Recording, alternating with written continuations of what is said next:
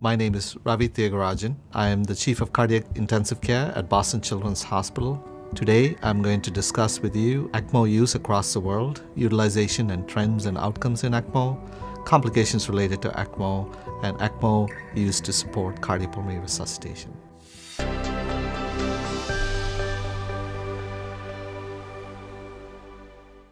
Welcome to the World Shared Practice Forum. I'm Dr. Jeff Burns, Chief of Critical Care at Boston Children's Hospital and Harvard Medical School. We're very pleased to have with us today Dr. Ravi Thiagarajan. Dr. Thiagarajan is the Chief and Callahan Family Chair of Cardiac Critical Care at Boston Children's Hospital. He's also Professor of Pediatrics at Harvard Medical School. Ravi, welcome. Jeff, thank you very much. It's a pleasure to be speaking to you through OPENPediatrics today.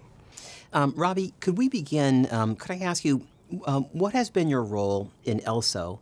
And more importantly, perhaps for our audience, can you describe ELSO when it was started, what its function is, and what it's doing today? So ELSO is the Extracorporeal Life Support Organization, and I was the registry co-chair between 2009 and 2015. And as a co-chair, I oversaw the functions of the ECMO registry and made sure that we got the good data from centers that were reporting to it, and also looked after the scientific productivity of the registry. And the functions of ELSO, when was it started, and what was the original reason to start it? And today, if you had to summarize what it does, is it a collection of the centers, or is it more for the database, or is it both? So ELSO was really started to advance extracorporeal life support therapies, particularly ECMO. And it was started as a registry because ECMO is done very rarely in most centers. The registry was started as an organization to collect data so that we could improve practice of ECMO.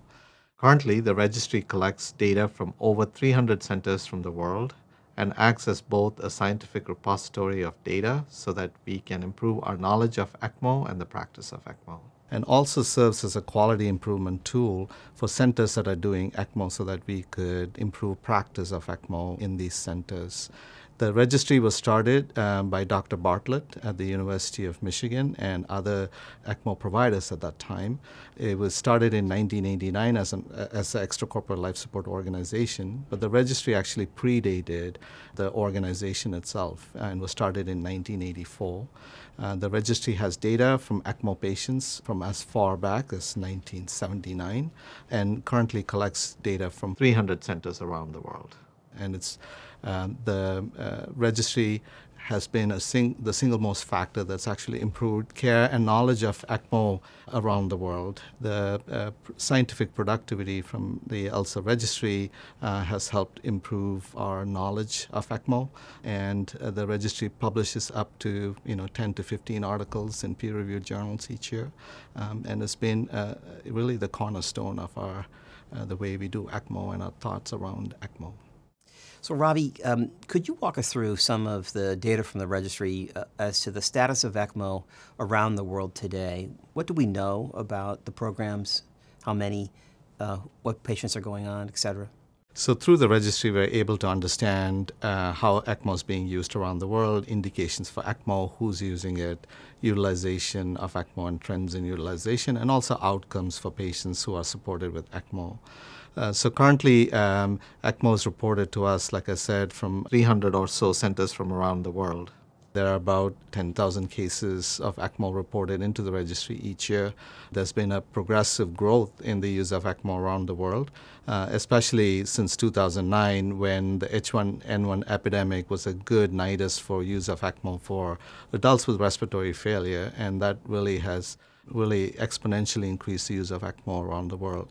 There are also a growing number of centers using ECMO, and the registry tracks those centers and the data that comes from those centers. ECMO is currently being used to support both cardiac and respiratory failure in neonates, pediatrics, and in adults.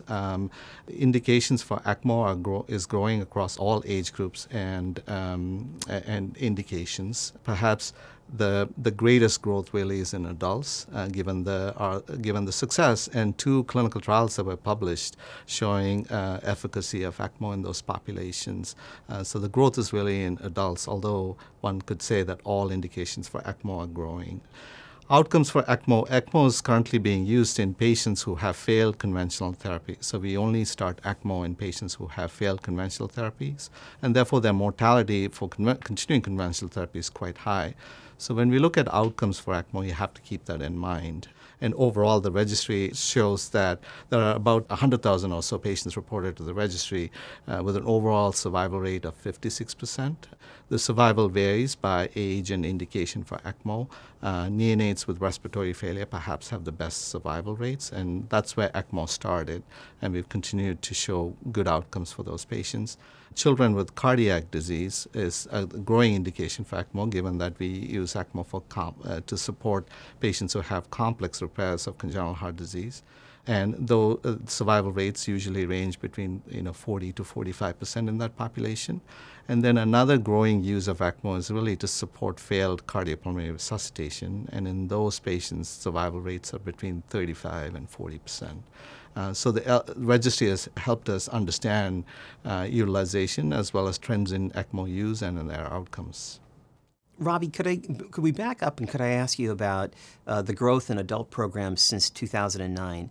As you noted, ECMO emerged from the cardiopulmonary bypass world, and the initial attempts in adult patients was less successful, and it really kind of found a home in pediatric patients and in the newborn population, meconium aspiration in particular, as you noted, and less so maybe for congenital diaphragmatic hernia, less successful, but nonetheless of home in pediatrics. And then 2009, H1N1, and the so-called Caesar trial. Can you tell us, what did that trial find? Why did the adults suddenly re-find ECMO in 2009? So the Caesar trial was a randomized trial comparing the use of extracorporeal membrane oxygenation for adults with respiratory failure. In that trial, adults were randomized to either continuing conventional therapies or being moved to an ECMO center where ECMO therapy was offered. And the trial really demonstrated that patients who were supported with ECMO had superior outcomes, both survival to hospital discharge and 6-month outcomes. And that really was one of the factors that led to increasing interest, at least in the adults, for use of ECMO and really spurned the adult growth of ECMO over time. And really, adults are using ECMO more than children these days. And it was largely rooted in the Caesar trial as well as the H1N1 experience with the use of ECMO. Ravi, I suspect our colleagues around the world are interested, as I am now, to hear from you more detail about its current use in the neonatal and the pediatric population. What do we know about that? So I'm going to split this into talking a little bit about respiratory failure and ECMO use for cardiac failure. If you look at ECMO for respiratory failure, as illustrated in these graphs, we are using less ECMO for neonatal respiratory failure as compared to pediatric respiratory failure, where there's really growth in the use of ECMO. And I think that we're using less ECMO in neonates, and remember, that's where ECMO started, but we're using less ECMO in neonates primarily because I think there are other therapies such as inhaled nitric oxide and high-frequency jet ventilation or high-frequency oscillation, and those have helped us manage neonates very effectively. However, in the pediatric population, similar to adults, we see a growth in use of ECMO in that population. If you look at outcomes for children with respiratory failure, if you look at neonates, as shown in this table here, patients who are supported for meconium aspiration have much better outcomes than children supported for congenital diaphragmatic hernia as the reason for respiratory failure. And the reason for that is that in meconium aspiration, respiratory failure is a reversible lesion as compared to congenital diaphragmatic hernia. So ECMO is best used to support something that's reversible, as illustrated at least in the neonatal outcomes. If you look at the pediatric population again, children who have viral respiratory illnesses that have a reversible cause may actually have better outcomes than children who have non-reversible causes, and we call them non-infectious ARDS type population. If you look at the type of ECMO that's being used in respiratory failure, patients who are supported with VA ECMO do less well compared to those who are supported with venous ECMO. So in VA ECMO, you're actually supporting both the function of the heart and the lungs. It's much more invasive because you're accessing both the venous and the arterial circulation, as compared to venous ECMO, where you're only supporting the lung and the only access for ECMO is really the venous circulation. So complications are less, and therefore children do better. In most instances, children with respiratory failure can be supported very well with venous ECMO, especially if they have good cardiovascular function. And recent research illustrates that using V ECMO is much better than VA ECMO, and that's an important distinction. The reason why, so this figure illustrates the trends in use of VV ECMO in various populations. And as you can see, the adults are largely using VV ECMO for their respiratory failure. It's very rare to use VA ECMO in adults with respiratory failure. However, in pediatrics and neonates, the field has been somewhat behind. But in pediatrics, because the patients come with different sizes and we're able to use adult type equipment, I think you can see that the incidence of use of VV ECMO and respiratory failure is increasing in pediatrics. However, in newborn, since we don't have adequate cannula or technology to use VV ECMO effectively, you can see that the graph is pretty flat, and we're still using a lot of VA ECMO in centers. If you get to the cardiac population, the use of ECMO to support cardiovascular function, both neonates and pediatrics, is increasing over time. And that largely relates to the fact that we are doing more complex congenital heart surgery in younger children. And ECMO is a really important form of mechanical circulatory support for those patients who need to recover from a big complex operation that's done. So it's increasing both in pediatrics and neonates. If you look at outcomes for children with cardiac failure, children who have congenital heart disease tend to do less well than acquired forms of heart disease, such as myocarditis or cardiomyopathy, in ECMO used to support heart failure and those indications. And the reason why children with congenital heart disease do less well is because they've had an operation. You have to support them on ECMO. We have to use anticoagulation in those patients, and they perhaps have more bleeding complications. So ECMO use is growing across the pediatric population, both for respiratory failure and for cardiac failure, except in neonates, where we've seemed to have conventional therapies, nitric oxide, and other forms of ventilation that have helped that population. I'd like to turn now and ask our colleagues around the world a question. And the question is this: how do you monitor anticoagulation function at your ECMO program? Do you follow activated clotting time, ACTs, or do you follow heparin levels?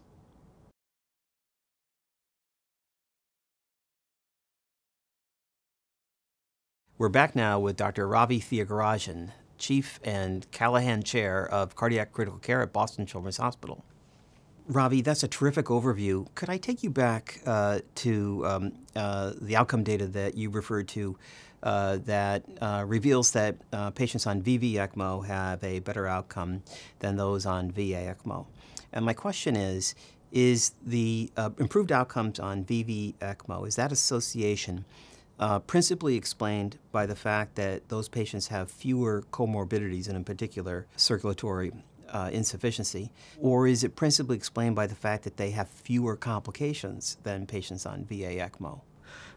Jeff, I think you're right. I think patients who have VV ECMO tend to have fewer complications, especially neurological complications, and that's been shown in multiple studies to be the reason why perhaps VV ECMO has better outcomes. And the other reason might be is that patients who are supported with VV ECMO may have less degree of illness or less severity of illness in patients. Fewer comorbidities. And fewer comorbidities. Patients who require VA ECMO often have both respiratory and cardiac failure, and increasingly we're recognizing there's a cardiac component to respiratory failure, and perhaps those are patients who will not be candidates for VV ECMO but really require VA ECMO, and their overall outcomes are already poor given the fact that they have both a component of the respiratory failure has a component of cardiac dysfunction as well. Ravi, I wonder if we could turn now and discuss in more detail complications on ECMO. For all of us who practice ECMO therapy, even to this day, one of the major concerns is coagulation. It's just so difficult to get it right. They're either bleeding or they're clotting, and it's a struggle. What do we know about complications? I think one of the things about, even though ECMO is life-saving, there are many complications that occur as a result of ECMO, and those largely relate to the fact that these patients are critically ill, as well as the patients are being exposed to their blood being drained into a machine and being exposed to a prosthetic surface that triggers coagulation and inflammation in those patients. If you look at adverse events itself, they are more common in the more vulnerable population, which is really the neonates, and more vulnerable in patients who have ECMO for cardiac support, because patients with cardiac support often require veno-arterial ECMO, and you're accessing both the venous and the arterial circulation. And by accessing the arterial circulation, you are controlling blood pressure and flow and cardiac output in some ways, and also exposing the brain to thrombosis-related complications. I wanted to illustrate a few complications that perhaps are worth discussing. One is mechanical complications, and this is work done through the ELSA registry by Dr. Fleming et al. ECMO has a number of components that have to work well. There's the pump, there's the circuit, there's the oxygenator, and all of those things have to work well for us to be able to do ECMO well. And this paper looked to see what the incidence of mechanical failure was. And it's a really important paper because it helps us understand component failure. And in this study from the ELSA registry, they looked at 28,000 patients, and they found that 15% of those ECMO runs had mechanical complications. And mechanical complications were more common in patients who are older, patients who had cardiac ECMO, so veno-arterial ECMO, and longer duration of ECMO. And the component that most commonly failed was really the oxygenator. With 7% of the ECMO runs, the mechanical component that failed in those runs was oxygenator failure. Over time, with improvement in technology, some of these component failures have decreased, and we're able to do better ECMO with improvement in technology. The second complication really to discuss is bleeding and clotting complications. As we're exposing blood to the circuit and prosthesis, we trigger coagulation and also fibrinolysis, so we do both. And then we use anticoagulants to prevent thrombosis formation in the ECMO circuit, and both lend to bleeding and clotting complications. And the study that's illustrated here is Dr. Dalton's work, and as you know, Dr. Dalton is really an important researcher and figure in the ECMO world. And she looked at data from the Capcom centers, which is a research network in pediatrics, and she looked at nearly 2,000 children who were supported with ECMO. And she found that the incidence of bleeding and thrombosis were in the 30 to 40% range. And both having a clot or bleeding during ECMO increased mortality for those patients. And this illustrates the reason to understand this better in the future, to focus more research on bleeding and clotting complications in ECMO, and to really refine our anticoagulation protocols for these patients. And I think the future really lies in improving those issues for our ECMO population. And the third and most feared complication really is neurological injury, especially in veno-arterial ECMO, because the brain is subject to flow from the ECMO circuit, so therefore it's at higher risk for injury. And we're increasingly understanding reasons why neurological complications develop. And this article that's up here is some work done through the ELSA registry again, looking at all newborn babies who were supported with ECMO between 2005 and 2010. There were nearly 7,000 newborn in this study. The incidence of neurological complications, which included brain death, seizures, stroke, and intracranial hemorrhage, was about 20%. So quite a high rate of complications and neurological complications in this population. The authors also did a deeper dive into understanding factors associated with neurological complications, and as expected, children who are premature, whose gestational age is less than 34 weeks, where had a high incidence of bleeding and neurological complications when supported with ECMO.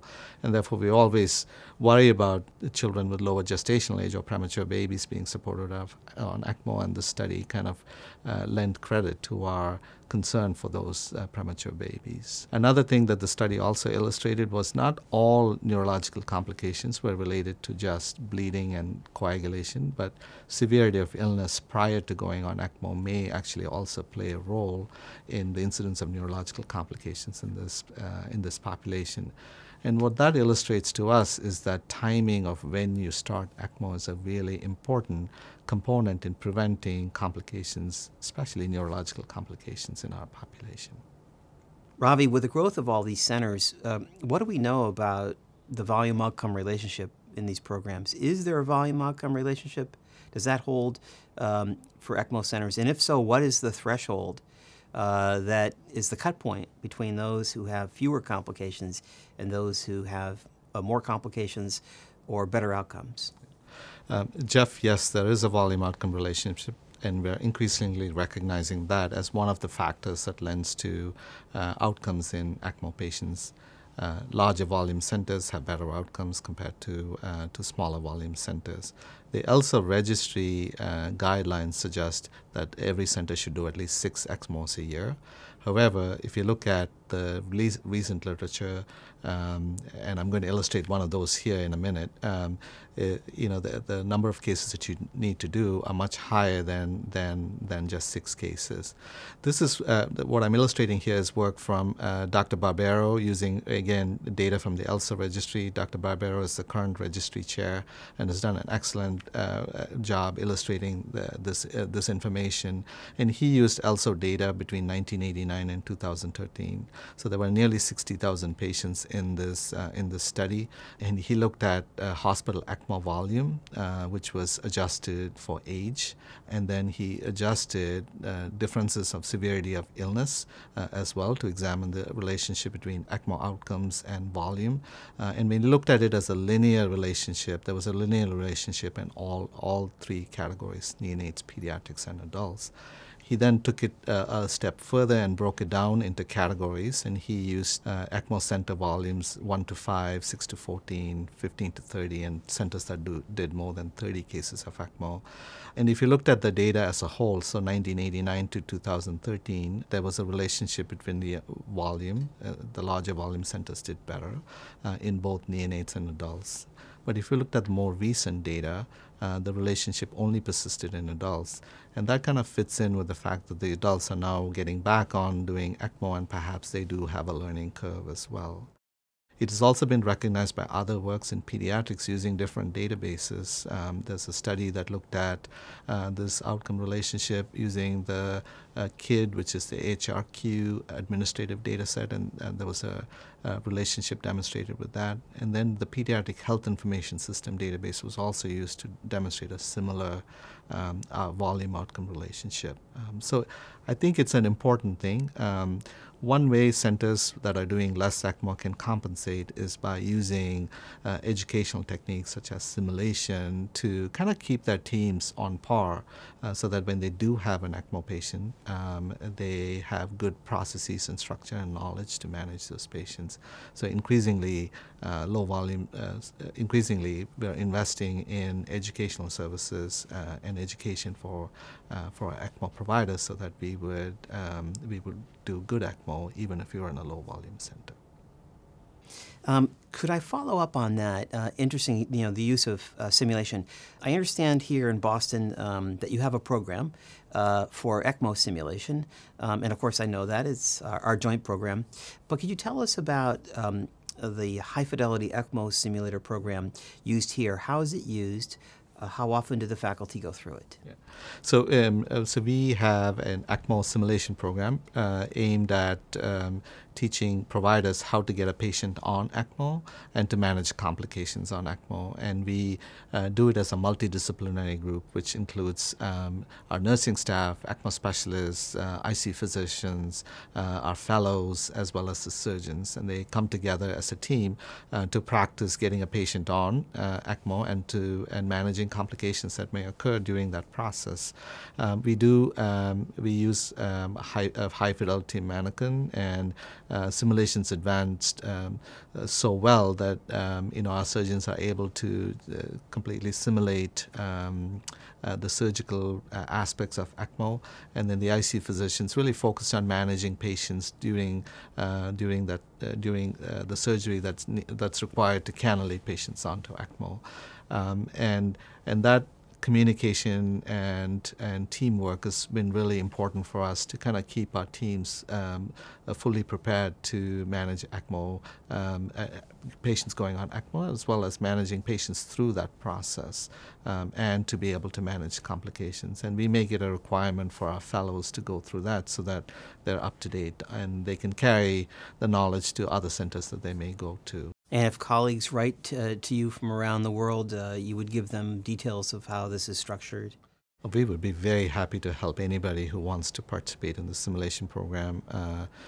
Dr. Catherine Allens really led the cardiovascular aspect of ECMO simulation, and she's showed our simulation program in multiple large meetings with having participants from the audience, and it's been a really fantastic endeavor. And similarly, on the pediatric side, Dr. Jill Zalikas is the head of our surgical ECMO program and a surgical intensivist as well, and I know she'd be willing to share details as well. Finally, Dr. Thiagarajan, I wonder if we could turn to the concept of eCPR. Could you explain to us formally what is eCPR?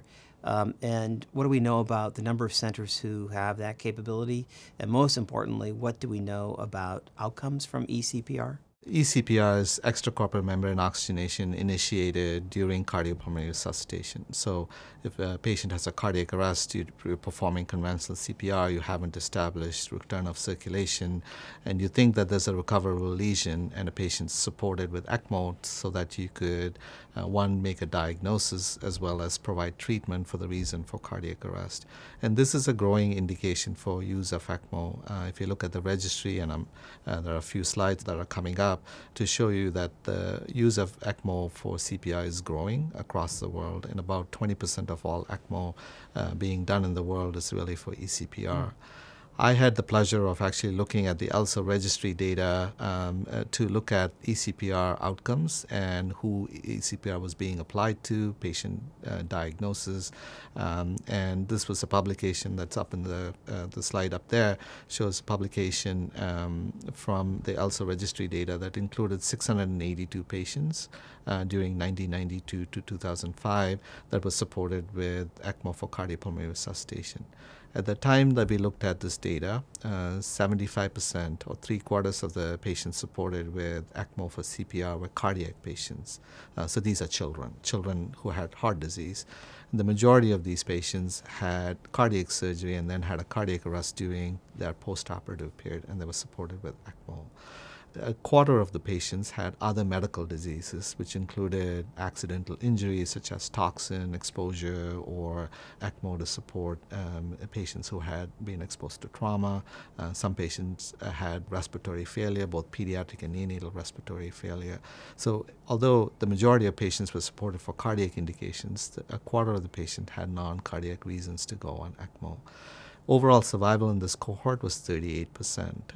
And since then, the survival's improved because we know how to operationalize getting a patient on ECMO during cardiopulmonary resuscitation. And we've learned a few things, and I'm going to illustrate some of those things here.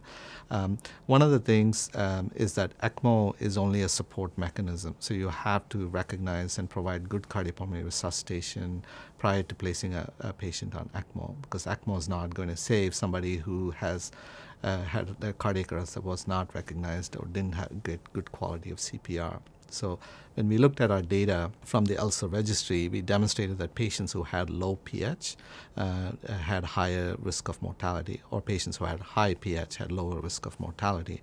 And what that suggested to us was that perhaps these patients either had more severe illness coming into their cardiac arrest, or acquired metabolic acidosis during their cardiac arrest, which lends to the fact that perhaps some of these patients were not supported well with cardiopulmonary resuscitation prior to ECMO.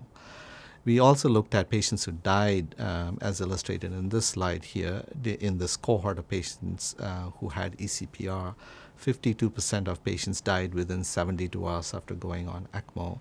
And we think that the reasons why these patients might have died was not because of ECMO, but really because of what happened to them coming into ECMO or prior to being supported on ECMO. And in fact, when we looked at the number of patients who met criteria for brain death, patients who died within 72 hours had a higher proportion of patients who died because of brain death, suggesting that perhaps brain death was acquired as related to the quality of CPR that was provided for these patients prior to going on ECMO. So the most important thing with ECPR really is to provide good quality CPR, and I'm going to illustrate how ECMO works for CPR in the slide here. We recognize cardiac arrest in 4 phases: pre-arrest, no flow phase, and this is a time when you're actually recognizing and diagnosing cardiac arrest prior to starting chest compressions. You create a low flow phase during active CPR, and then there's a post-resuscitation phase. ECMO only helps during the low flow phase, and it doesn't help you recognize arrest or provide good quality CPR. So really the essential aspects to success in ECPR is really recognition and providing good quality CPR. And getting a patient on ECMO efficiently during cardiopulmonary resuscitation. ECMO can also help you provide certain post-resuscitation therapies. One, it helps you provide a good perfusion pressure so that your organs are well perfused. It can also help you provide other therapies such as targeted temperature management, because you can manage temperature very well on ECMO. And this is an area of ECMO that's really growing. There's increasing interest in supporting patients who have cardiac arrest but haven't had return of circulation, and you think that they may have something that could be treated. For example, in adults who have coronary artery disease, who present with ventricular fibrillation, those adults could be supported during CPR, especially if you can't convert them, their ventricular fibrillation with CPR and defibrillation. You can support them on ECMO, and then they can go to the cath lab where a coronary lesion can be intervened upon, and you can reperfuse the heart, you can recover them with ECMO support for their organs. So this is really a growing use of ECMO in the world. This slide illustrates the growth of ECMO. The red bars on these slides show that about 20%, like I said, of the current users of ECMO are for ECPR. The increase is across all age groups, neonates, pediatrics, and adults, perhaps more in adults than other populations. But we've done this for a long time. I think we're getting better at deploying ECMO during CPR. Our simulation training is largely geared towards getting the team together to be able to do this efficiently. We've used that to kind of keep our teams very well trained to get patients on ECMO efficiently during CPR, and that's really lent to our success. In the cardiovascular program, our overall survival is between 40 and 50%, and these are patients that if you didn't have ECMO and you didn't have return of circulation during conventional CPR, they are facing imminent mortality. So we're able to rescue 40 to 50% of these patients. There are many issues with ECPR. Clearly, neurological injury is of big concern, and I think we can potentially mitigate some of those issues, such as neurological injury, by providing good quality CPR. So ECPR is only as good as the CPR that you provide, and it's a really crucial aspect of ECPR. The growth of ECPR is across the world. There are many centers in the world, and I'm going to illustrate this with a map here, that are doing ECPR, and it is probably going to be one of those things that will continue to grow over time. And just briefly, as you well know, the ECPR is dependent on having a skilled surgeon as well as an experienced team to rapidly cannulate. But in your program in the cardiac ICU at Boston Children's Hospital, a patient has circulatory arrest, is getting CPR. When do you activate eCPR? So there's wide variability across centers as to when they activate eCPR, and there's still no real definition of failed conventional CPR. But what we have done here is that we have a time period where we think that we should activate ECMO, and we usually say if you haven't had return of circulation after 5 minutes of cardiopulmonary resuscitation and 1 dose of epinephrine, you really need to get ready to get patients on ECMO. So we usually call at 5 minutes or after the first dose of epinephrine.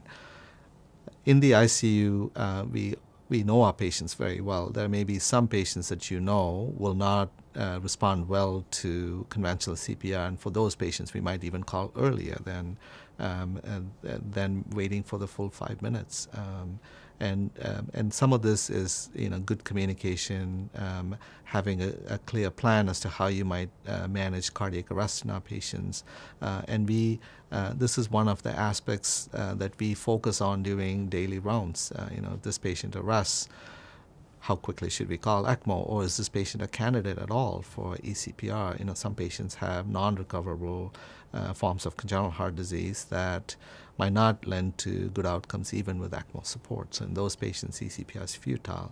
So to actually make those decisions has really helped us be consistent with our practice, to know ahead of time, because these are things that you don't want to decide at the time things are happening. You want to have a little bit of a preamble to it and a consistent thought process that you've talked to everybody and you're ready to go when the event happens. So we've been very blessed to have a team that helps us decide and operationalize eCPR very efficiently. We have an in-house surgeon, a surgical fellow who is very well versed in cannulation. So we're one of those centers that are blessed with excellent infrastructure to do this well, and we've done this for many years now, and we've done this quite well.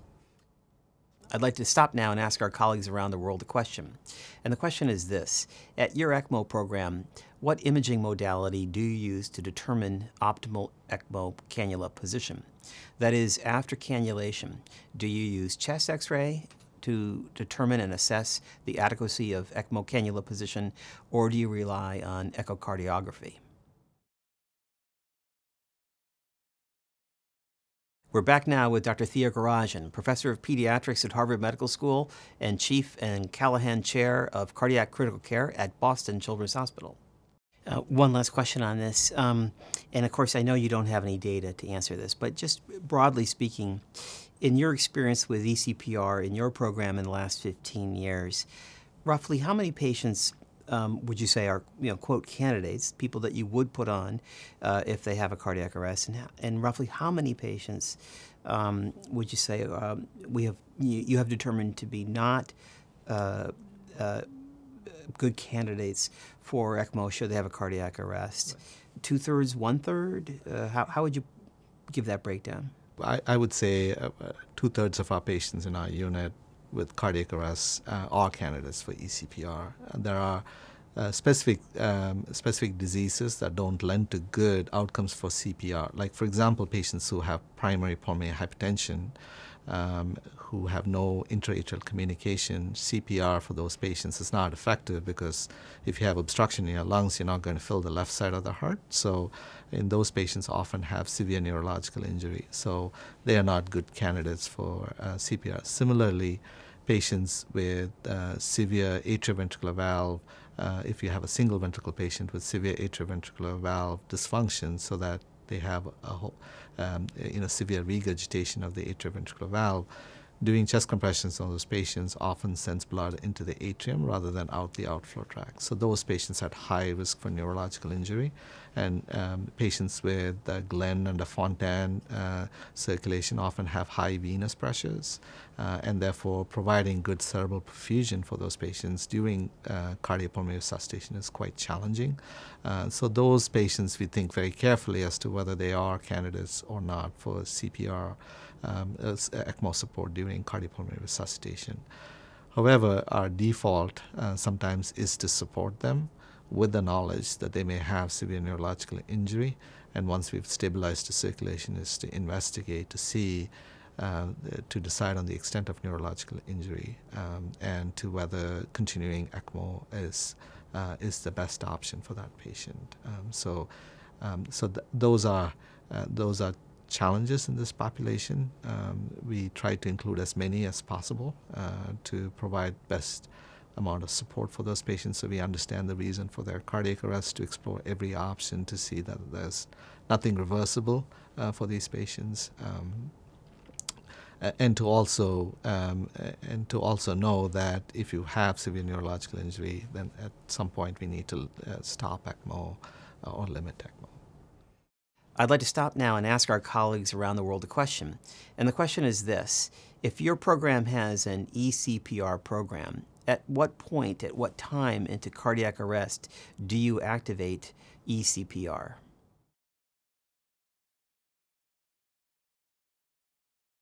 Dr. Ravi Thiagarajan, I think I speak for colleagues around the world in thanking you for your research in this area and helping us to understand really when is ECMO useful, what are the outcomes associated with it, and as you always remind me, ECMO is a support, it's not a therapy, and that we have to use it judiciously. So thank you for sharing your knowledge on World Shared Practice Forum today. Thank you very much, Jeff. This is such a pleasure to do this. Thank you very much.